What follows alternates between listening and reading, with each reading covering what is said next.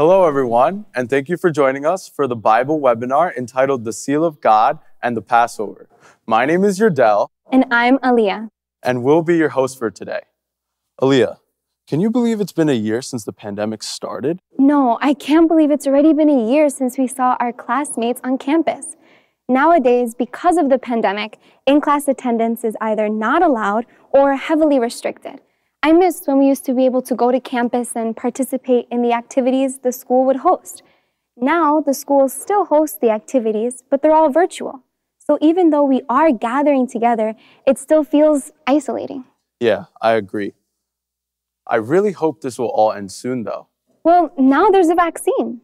However, soon after the vaccine came out, mutant strains of the virus were found. The World Health Organization published an interview with their chief scientist, Dr. Samia Swaminathan, who said, "Scientists have now studied this and have found that these variants do tend to spread faster. They're more transmissible or more infectious. So that's the worrying part." Right. Not only the pandemic, but there's been so many other tragedies happening around the world. According to BBC, a massive explosion in Beirut, Lebanon, claimed the lives of about 200 people and injured 5,000 others after a warehouse storing over 2,000 tons of ammonium nitrate was accidentally detonated. There's been conflicts like this happening all around the world. And on top of all of this, climate change is still going on. There were hurricanes, wildfires, record-breaking heat, and even in this year, a lot of places were hit with extreme winter weather. The aftermath of climate change has misplaced about 20 million people per year over the past decade, according to the World Economic Forum. Yeah, and with all these things happening, I'm sure many people are feeling anxious. The U.S. Census Bureau reports that 42% of adults felt symptoms of anxiety or depression in December of 2020. That's up 11% between January and June of 2019. The American Psychological Association reported in December of 2020 that CEOs from 14 top mental health organizations came together to prioritize their response to this mental health crisis. Yeah, there are a lot of people feeling anxious. Disasters are happening all around the world, so people feel like they have no control. So then, Yurdel, how can we protect ourselves from these things? Well, the Bible explains that these types of things would begin to occur. And the Bible also explains how we can protect ourselves spiritually. So let's start looking into it. Let's read Revelation chapter 7, verse 1. "After this, I saw 4 angels standing at the 4 corners of the earth, holding back the 4 winds of the earth to prevent any wind from blowing on the land or on the sea or on any tree. He called out in a loud voice to the 4 angels who had been given power to harm the land and the sea. 'Do not harm the land or the sea or the trees until we put a seal on the foreheads of the servants of our God.'" In this verse, we can see that God holds back the 4 winds which harm the land, the sea, and the trees until his people receive the seal. In the Bible, the word wind means war. In Revelation, the angel holding the seal said that the 4 winds should not be released until they put the seal of God on God's people. That means that those who have the seal of God, they are the ones that can escape disasters. We can see the same prophecy in another verse of the Bible. In the book of Ezekiel, chapter 9, verse 4, it says, "Go throughout the city of Jerusalem and put a mark on the foreheads of those who grieve and lament over all the detestable things that are done in it." As I listened, he said to the others, "Follow him through the city and kill without showing pity or compassion. Slaughter the old men, the young men and women, the mothers and children. But do not touch anyone who has the mark. Begin at my sanctuary." Then the important part we want to focus on is who are the ones that are being protected from the disaster. In Revelation chapter 7, it said the seal of God. But in Ezekiel chapter 9, it's being called the mark. So God is promising anyone who has the mark, the seal of God, will be protected from the disaster even if it comes near them. Then Yurdel, what is the mark, the seal of God? Well, we can understand about the seal of God through the history of the Exodus. The Israelites were oppressed as slaves in Egypt, but God promised to set them free. God sent 10 plagues to make Pharaoh inclined to let the Israelites go. The last plague was the killing of the firstborn in every household. Before the destruction came, God showed his people how to be protected. Let's see in Exodus chapter 12. It is the Lord's Passover. On that same night, I will pass through Egypt and strike down every firstborn of both people and animals, and I will bring judgment on all the gods of Egypt. I am the Lord.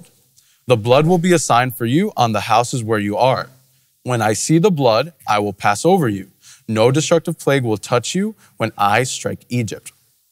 God promised that anyone who kept the Passover would escape the plague, saying, when I see the blood, I will pass over you. Passover literally means disasters pass over. Not only in the time of Exodus, but God promised to protect his people who kept the Passover. That's why God made the Passover a feast to be kept forever. Let's read verse 14. This is the day you are to commemorate it. For the generations to come, you shall celebrate it as a festival to the Lord, a lasting ordinance. God commanded his people to celebrate the Passover year after year because God always wanted to protect his people from the disasters. This means the Passover remains the way to be protected from disasters far beyond the time of the Exodus. We can see an example of this in the time of King Hezekiah, king of Judah, 800 years later. During his time, the nation of Israel was divided into two, North Israel and South Judah. Eventually, the people had forgotten about the importance of the Passover and hadn't kept it in a very long time. But King Hezekiah wanted to secure his nation's stability under God's blessing and decided to listen to the advice of the prophet Isaiah and keep the Passover with all of those in South Judah and inviting those in North Israel as well. We can see this happening in 2 Chronicles chapter 30, verse 1. Hezekiah sent word to all Israel and Judah and also wrote letters to Ephraim and Manasseh inviting them to come to the temple of the Lord in Jerusalem and celebrate the Passover to the Lord, the God of Israel. Then even though King Hezekiah invited all of those living in North Israel to keep the Passover, we can see they didn't think it was necessary when we read in verse 10. The couriers went from town to town in Ephraim and Manasseh as far as Zebulun, but people scorned and ridiculed them. Ephraim and Manasseh are towns located in North Israel. This means those in North Israel decided to not keep the Passover, so it was only those under King Hezekiah in South Judah that did keep it. Sometime later, Assyria attacked both North Israel and South Judah, but the outcomes were drastically different between the two nations. First, let's see what happened when Assyria attacked North Israel in 2 Kings chapter 18, verse 9. In King Hezekiah's 4th year, Shalmaneser, king of Assyria, marched against Samaria and laid siege to it. At the end of the 3 years, the Assyrians took it. So Samaria was captured in Hezekiah's 6th year. The verse says that the Assyrians captured Samaria. Samaria was the capital of North Israel. This means that North Israel was captured and destroyed. But why was North Israel captured and destroyed? Let's read verse 12. This happened because they had not obeyed the Lord their God, but had violated his covenant, all that Moses, the servant of the Lord, commanded. They neither listened to the commands nor carried them out. North Israel was destroyed because the people had violated God's covenant, the Passover. Once Assyria captured North Israel, they started to make their way towards South Judah, the nation that kept the Passover. But God promised to protect Judah. Let's read 2 Kings chapter 19, verse 32. Therefore, this is what the Lord says concerning the king of Assyria. He will not enter this city or shoot an arrow here. He will not come before it with shield or build a siege ramp against it. By the way that he came, he will return. He will not enter the city, declares the Lord. I will defend the city and save it for my sake and for the sake of David, my servant. That night, the angel of the Lord went out and put to death 185,000 in the Assyrian camp. When the people got up the next morning, there were all the dead bodies. God assures that the king of Assyria would neither enter Jerusalem or shoot an arrow there. God made a promise saying, I will defend the city and save it. So South Judah was saved from the disaster because they kept the Passover. Yeah, we can see historical records testifying to this. Josephus, a Jewish historian, wrote about how the Assyrians tried to attack South Judah, but then retreated in his book, The Antiquities of the Jews. It's written, he found his army under Rabshakeh, his general, in danger by a plague, for God had sent a pestilential distemper upon his army. So the king was in a great dread and in a terrible agony at this calamity. And being in great fear for his whole army, he fled with the rest of his forces to his own kingdom and to his city, Nineveh. Then, unlike North Israel, South Judah kept the Passover that God commanded them to keep. This is why, even though the Assyrians tried to attack them, they were protected. This shows us that God will always keep his promise to protect those that keep the Passover, meaning the Passover is the seal of God. Right.